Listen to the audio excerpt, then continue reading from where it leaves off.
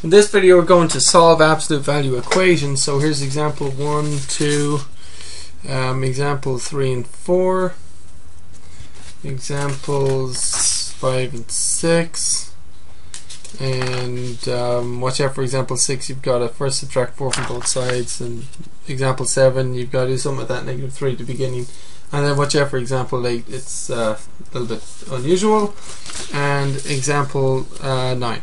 Okay, so let's start with examples 1 and then example 2. So if we have the absolute value of x equals 5, can you write down what the answer is? What could I plug in here to make this thing work? Okay, x would have to be what? What could I plug in here? Yeah, let me just take that out. You think 5, right? Because absolute value of 5 would be 5. But there's also another answer. Did you get the other one first? What is the other answer to this? There's actually two solutions. Okay. Absolute value of -5 also gives 5, right? So when you see absolute value of x equals 5, you can say that x has to be either 5 or -5. X could be 5 or -5. So we've got two solutions, right? So solve this one. Absolute value of x equals 3. What's the answer there? Well, we know that absolute value of 3 is equal to what? 3. And what's absolute value of -3? That's also equal to 3. So there are two numbers I could plug in for x. I could plug 3 in for x, or I could plug -3 in for x, and both of them would give my answer, would solve the equation. Both of them would give an answer of 3, right? So if absolute value of x is 3, then we can say x is equal to 3, or x could be equal to -3, right? Two solutions, right? Now what about this guy? Absolute value of x plus 2 equals 6. Find the answer to that. Just go ahead and see if you can figure it out somehow. What could you plug in to make this work? Okay. Well, could you plug in, say, the number 4? What happens if I plug 4 in here, right? Well, I'll get absolute value of 4 plus 2, which is of course equal to the absolute value of 6, which is of course 6, right? And there's also another answer. What's the other way of making this equation work? There's another number I can plug in. It's a negative number, but if I make the inside of this guy to be -6, then everything will work out. So what I'm saying is I can plug something here, plug something in for x, so that this inside works out to be -6. So like -8, right? If I plug -8 in there, -8 plus 2, you see, gives -6, and then absolute value of -6 of course is 6, right? So the two solutions here are 4 and -8. Okay, so you can try to do it in your head and stuff, but when you want to do the likes of example 7, absolute value 7x minus 2 minus 3 then equals 5, this type of thing, it's nice to just actually have a way of getting the answer, not just guessing. So one thing we can do is we can set the inside to be equal to 6 or -6.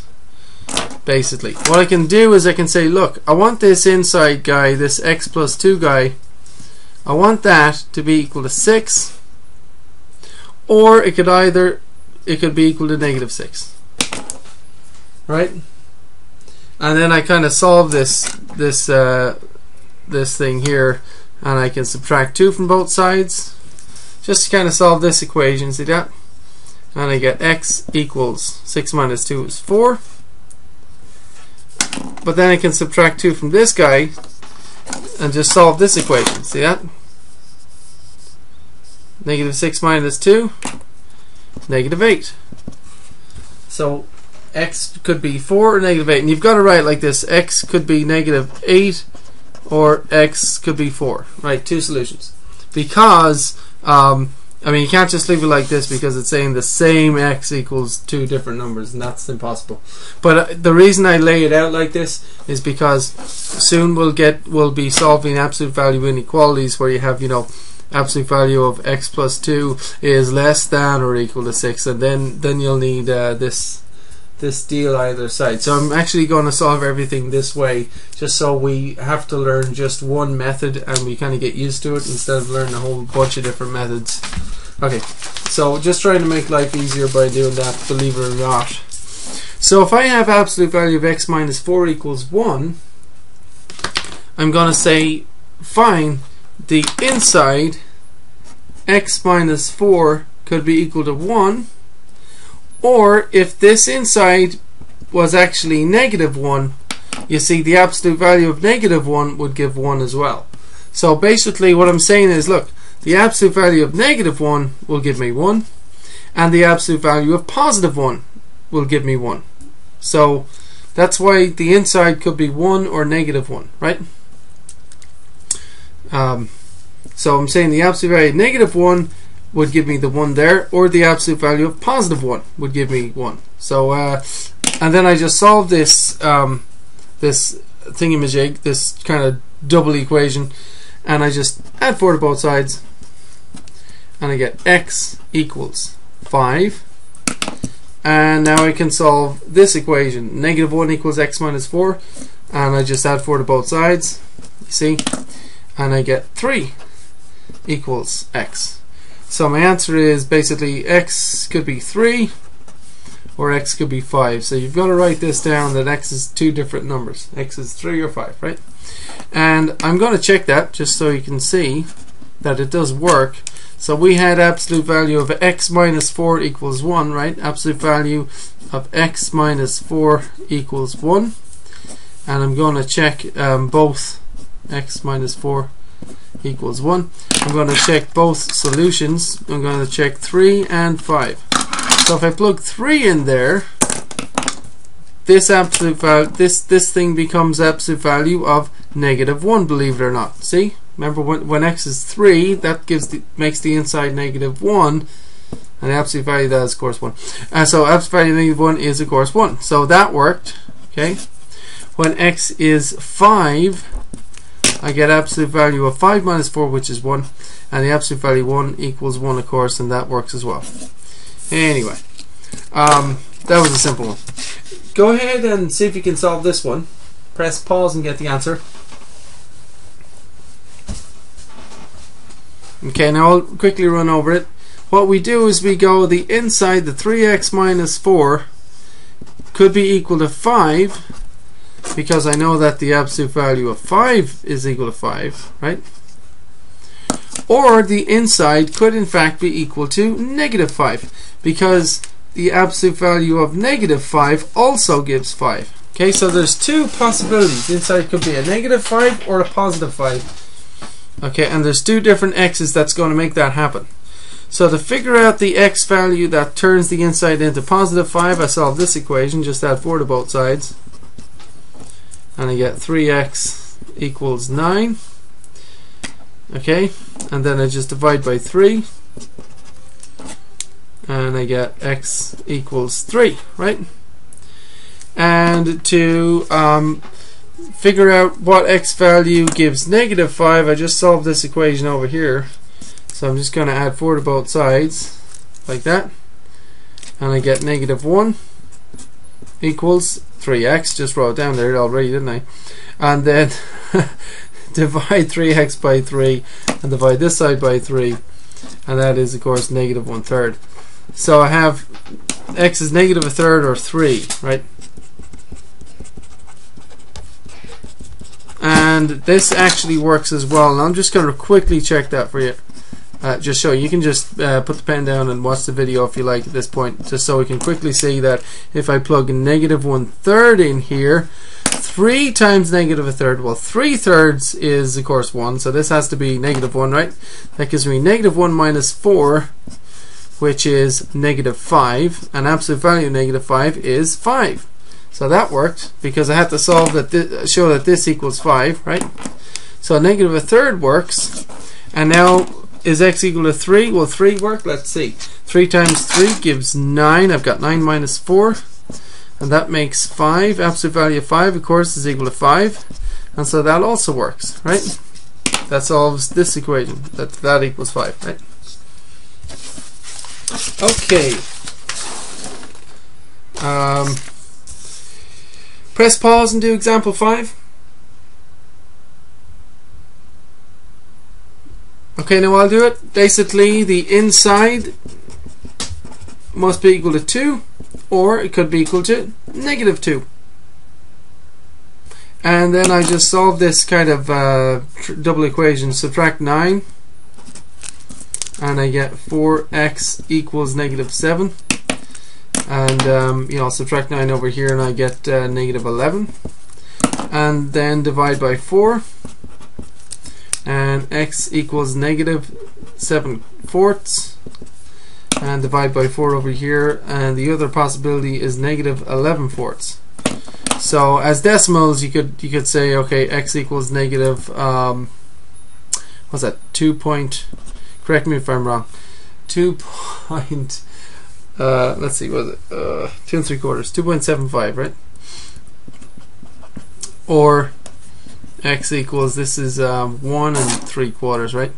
Negative 1.75 in decimal form. Anyway, those two things should work in here, unless I've made a quick mistake, but you can catch that. So example 6, I don't think it is. Example 6, absolute value of x plus 4 equals 9. What are we going to do here? Any idea? Notice where the absolute value sign is. It's just around the x. Nothing else. What do you think we should do? You know, in this point we could just subtract 4 from both sides, couldn't we? And that would give us absolute value of x equals 5. And so what's the answer? Well, if the absolute value of x is 5, then x is just, 5 or negative 5, basically. X equals negative 5 or x equals 5. Now, hold on a second. Why did we know that we could subtract 4 from both sides? I mean, can you do that if you have absolute value of x plus 4 equals 9? Can you subtract 4 now? Are you allowed to subtract 4 from both sides in this case? Well, you see, the problem here is that the absolute value is around the x and the 4. You see, and so you can't just take a 4 out of there because the 4 is already inside an absolute value. That would mess everything up. In fact, this is a totally different answer. In this case, you would end up with x plus 4 equals 9 or negative 9. You would subtract 4 from both sides. Yeah, you get x is 5. But when you subtract 4 from over here, what's negative 9 minus 4? Negative 13. So in this case, we get x is negative 13, or x is 5. Isn't that weird?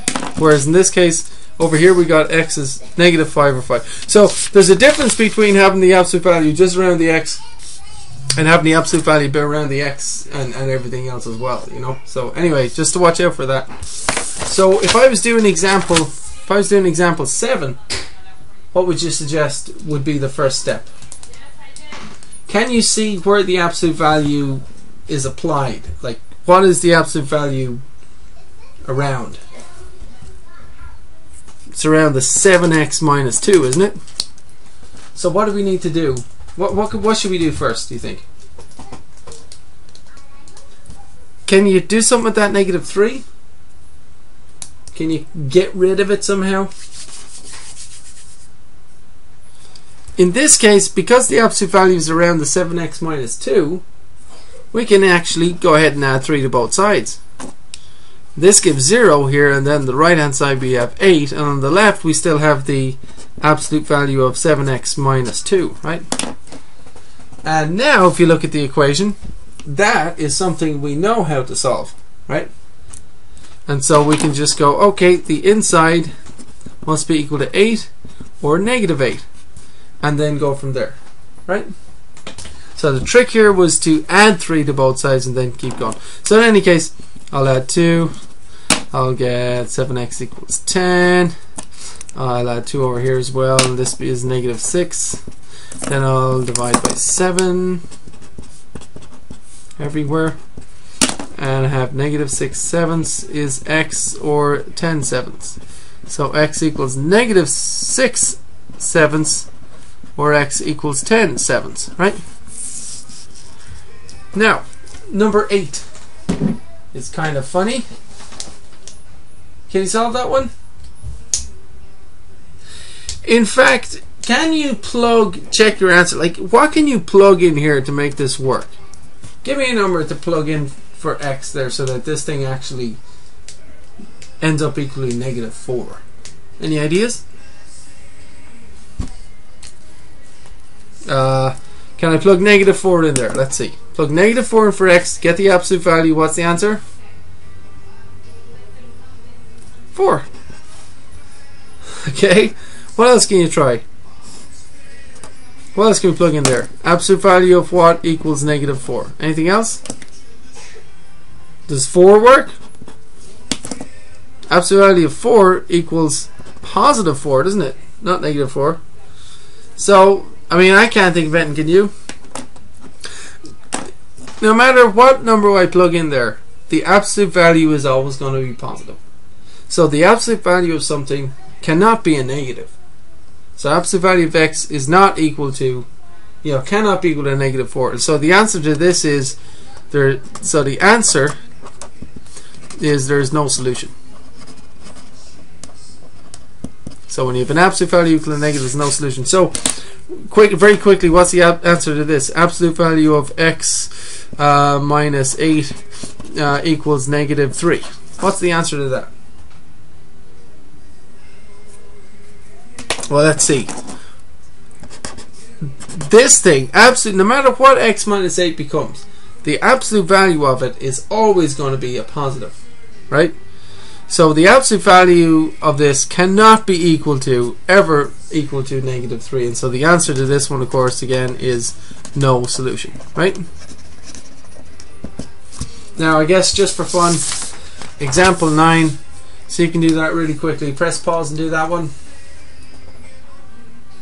And this is absolute value of 2 times x, then plus 7 equals 13. So press pause and try it. Okay, now I'll do it. Because the absolute value is just around 2 times x, I can just subtract 7 from both sides. Okay? And I get this thingamajig, this absolute value of 2x is just left there, and I get that equals 6, you see. And now I can proceed in the usual way. The 2x must be equal to 6, or it could also be equal to negative 6. And then I just divide by 2 everywhere. Okay, and x could be 3 or negative 3. So x is negative 3 or x is 3, right? And both of those, you can check both of those answers, they'll both work. Okay.